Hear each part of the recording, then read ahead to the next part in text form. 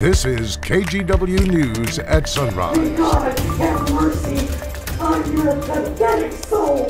He took my mother away from me. A local woman's family not mincing words. She went missing in late January and was recently found dead in the trunk of her car. Now her fiance is in jail, charged with her death. Plus. Usually I do mostly meth. And this area always has been known for a pretty heavy drug area. So honestly, I believe they shouldn't have put a preschool right in there. Well, that's one person's take.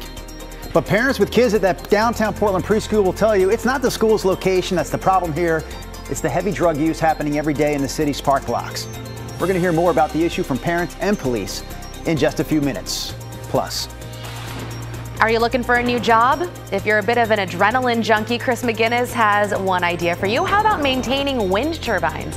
Coming up this morning on Sunrise, more on the growing market for tower technicians. It is a Wednesday morning here on the Sunrise Show. Chris is talking about wind, but you have not been talking about wind. No, I have not. Looks like you have to use a ladder in that job. Is that right, Chris? A harness, a rope, and a trusted friend. Probably a great story. Count me out. All right, yeah, you know, Drew mentioned we made a big deal of this the last couple of days, the fact that we don't really have any wind out there. No east winds. Winds are light again this morning, mainly from the west. We have a disturbance offshore. If you look carefully, you see a little curl. That's the disturbance, and it is dropping south. It will not push inland, but it is throwing an early push of moisture. So you've got fairly steady rain around Newport. Over the Coast Range, we've got scattered showers moving up into the Portland area. We're at 44 degrees, so you'll likely run through some of that rain with your windshield wipers going this morning. It looks like most of what we're going to get starts to get out of here as early as 8, 9 o'clock this morning, and then the remainder of the day, just a few scattered showers around. Sun breaks opening up, 48 degrees at noon. We probably hit 50 again for a high. Here's Chris. Wet on the roads this morning, right? This is photojournalist Chad Dehart manning the wheel of Drive 8, about to head south onto the, actually he's about to transition on I-5 North right over the Markham Bridge, and you can see the roads are a little damp out there. We'll hop over to the west side, Highway 26 out near Cordelius Pass Road. We're all green on the traffic map this morning, so no major issues out there. And a reminder, of course, each night this week, the St. John's Bridge closes for the biennial bridge inspection. That reopens every morning at 5 a.m. So just be on the lookout if you're out late tonight or tomorrow night. It'll be closed again. Guys. All right, we'll have more from Chris and Rod coming up here in a few minutes. Right now, though, we want to get to some of our local headlines this morning. We start with this. The search for a Portland murder suspect has expanded to Southwest Washington. Police say Annalisa Gold killed her husband late last month in the Lentz neighborhood of Southeast Portland. At this point, they believe she may be in and around the Mount St. Helens area. Gold is reportedly driving a burnt orange Toyota 4Runner with Oregon plates and white decals on the rear windows. Anyone who sees her should call 911. A man has now been charged with murdering his fiancée, who had been missing in Northeast Portland for over a week. In addition to second-degree murder, John French is also being charged with abuse of a corpse. Investigators believe French killed Jeannie Inyard and left her body inside her car in Skamania County. Detectives arrested him Monday night. Inyard's family members say French mistreated her throughout their 2-year relationship. They say they always assumed he was somehow involved in her disappearance. I also want her to be an example of domestic abuse and how hard it is to leave. And I am so angry too. I'm so angry. It's not fair. Right now, it's not clear if French will get bail. Police also made an arrest in a deadly hit and run that happened early Monday morning. They say 26-year-old Skylar Lee Stiles was speeding through a work zone at 82nd and Flavel in Southeast Portland when he hit a man who was crossing the street and then took off. Lee Stiles was arrested shortly after. His charges include criminally negligent homicide. And an 18-year-old is in jail after police found what they're calling a machine gun inside his home. Portland police arrested Keandre Horgan and raided his home on North Jersey Street yesterday in response to recent shootings in the neighborhood.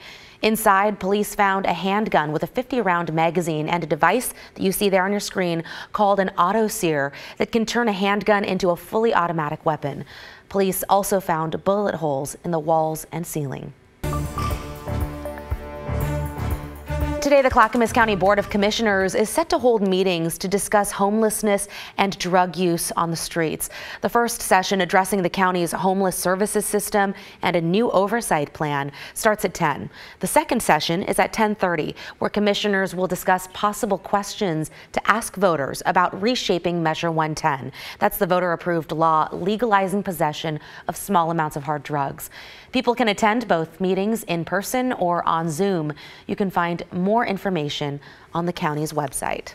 This morning, we're also hearing from parents who are speaking out about the rampant public drug use in downtown Portland's South Park blocks. Right, so that is the area on Southwest Jefferson, and it's near a preschool and church. Our Devin Haskins has been looking into it this morning. Devin, how are police responding? Yeah, so for the past 2 weeks, officers with Portland Police and Oregon State Police have been targeting the block around Southwest Jefferson and 10th Avenue. It's been a hot spot for drug use, and it's right outside that downtown preschool. Earlier this week, police handed out several citations to people using drugs there and connected at least 2 people with addiction treatment services. That's a short-term fix to a big problem that will move again and pop up somewhere else. The mayor's office tells KGW they're aware of the concerns outside the school and have taken several steps to address the problem. Those include removing tents and the mayor's staff walking the block during school drop-off hours.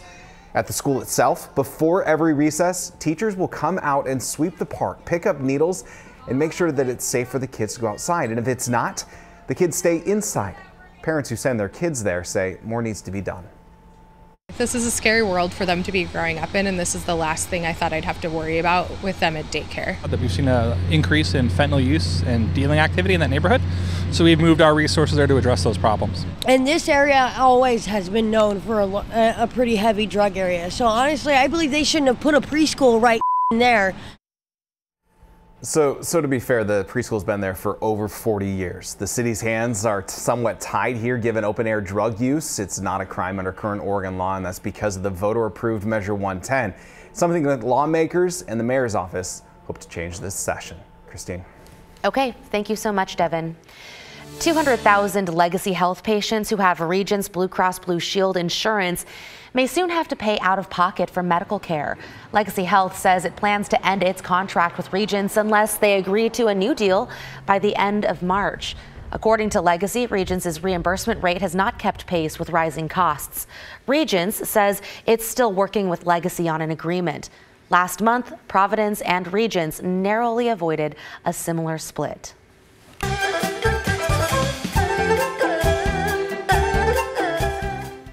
Before we get to Rod Hill, let's talk about the Lunar New Year celebration coming this weekend to Lansu Chinese Garden. Eric Patterson is behind the camera. I always love this shot. Every year around this time, we get that great early morning shot from the garden as it's lit up, usually just for our cameras. They've got that beautiful dragon there inside the waters of the Lansu Chinese Garden. And this, by the way, is going to be the Year of the Dragon, officially kicking off on Saturday. We'll have more details and all the events you can check out at Lansu Chinese Garden in the Old Town area of Portland, coming up here in a few minutes. Beautiful, beautiful lights there. Okay, Rod, no rain. I didn't see any rain there. So nice. Well, there's some rain in the area. Okay. Scattered shower activity. I'm going to take my piece of paper with me and I'm going to walk over to the radar. If need be. California's just been nuts. Now here's Southern California right now with the most of what is scattered shower activity at this point, or at least broken areas of rain, now dropping south of LA, and they will be much drier. But yesterday they had up to 1.5 inches of additional rainfall in Southern California. San Diego had some hail. At one point there was a tornado indicating there could be radar indicating a potential rotation with a tornado. If you go back to Sunday, rain totals pushing 6 inches. Foot of snow in the mountains. There was an elementary school the other day in Orange County that said 3 to 6 inches of running water over the sidewalks. Runoff that kids would be normally walking on to get to their school. So there are still flood warnings, watches, advisories for runoff today. Wow. Heavy rain up in Northern California. Right here is right there, you can barely see it on the infrared satellite picture, a weakening system. It's dropping down to our south. So it is pushing, as we expected, increasing rain this morning along the coast, and it's throwing up some decent shower activity, although mostly light. through the downtown Portland area at this hour. All of this, remember that disturbance is dropping to our south, is going to be quickly winding down by the time we get through 8, 9, 10 o'clock this morning, and then there won't be much rain after that. We're comfortable out the door again. Light winds, 40 or better. Kelso, Portland, Salem, Newport, Eugene. It's colder over in Central Oregon this morning. Bend is below freezing. It's also 28 degrees out in Burns. Futurecast, here we are at 6 this morning. Now watch as I hit my button. Yeah, we go into the mid-morning hours. Here's 10. So by 10, the rain that we have right now with that disturbance as well to our south. And we're pretty quiet the remainder of the day. We will see a scattered shower at times. Here's one. I think we'll also open up some more sun breaks today. That will get us back up to 50. Yesterday, we did hit my forecast high exactly at 52 in Portland. And I think today we'll be back up to 50. Tomorrow, same deal. It's just there's an upper level trough overhead. There's really no weather systems of note coming and going. We just have this continued scattered shower threat. We'll see that tomorrow. Now that does change. Thursday overnight out in the Pacific, there's a big warm front. It's going to throw some deeper cloud cover and some rain our way, developing Thursday overnight into Friday morning. So if this is correct, you wake up Friday morning, it's pretty steady rain. Snow in the Cascades down to about 3,000 feet or so. And then in the afternoon, eventually that rain drops to our south, and we'll get some drying coming in later in the day into Friday night. And then after that, the weekend looks pretty quiet. Real quick, here's Timberline this morning. They've had 1 to 2 inches of snow up there. Here's Government Camp. If you're traveling early, the passes are showing some snow cover, but during the day, daytime warming will get those roads back to clean pavement. 50 today, 50 tomorrow. Not much going on overall. We have the rainy Friday morning, a shower chance Saturday. I still think Sunday favors dry weather with a temperature of 53, and that is your forecast.